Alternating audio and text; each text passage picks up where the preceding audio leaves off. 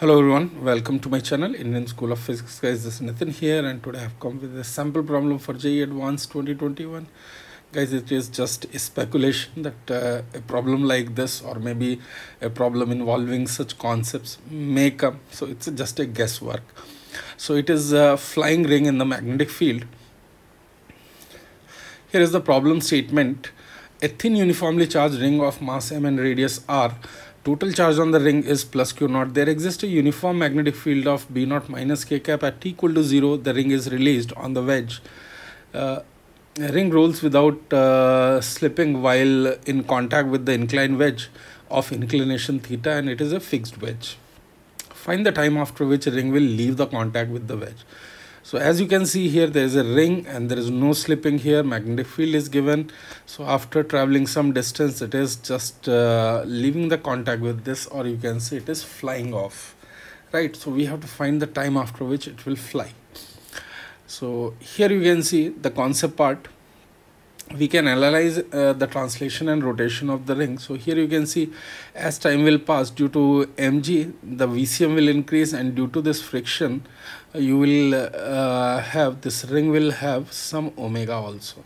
All right, now we have to analyze what all forces will be acting on this ring. So you can check. Let's try to calculate magnetic force on the ring. Now, due to its omega, you can see, since field is inside and omega is let's say clockwise, in this situation, on each element, this force of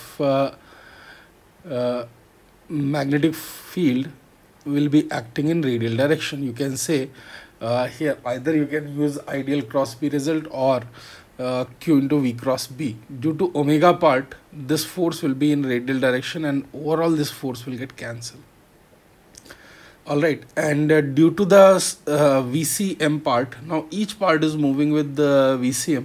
So here you can say at any given instant, this magnetic force will be in this direction, and its value will be Q into VCM into B. There is mg here, and there is normal reaction, and this is the friction here. All right, so the translational motion I can write as mg sine theta minus fr is equal to m into ACM. All right, similarly I can write torque about this point, and you can see fr into r is equal to ICM into alpha. So mr square ACM by r, and if I simplify this, fr I am going to get as m into ACM. So from here, ACM value I am going to get as g sine theta by 2, which is a constant. So if I know this ACM, which is g sine theta by 2, I can write the VCM. It is nothing but g sine theta by 2 into t. Now we can write the forces along this line till the time it is balancing. This q VCM B plus n is equal to mg cos theta. So this equation I'm writing, and now the instant at which normal reaction will be leaving the contact, because as VCM will increase, normal will start decreasing, and if normal is decreasing, we can say for leaving contact n is 0. And this condition will come if I substitute the value of VCM, which I have calculated earlier, which is g sine theta by 2. And if I simplify, I'm going to get this time t as 2m by qb tan theta. This is going to be the final answer, guys.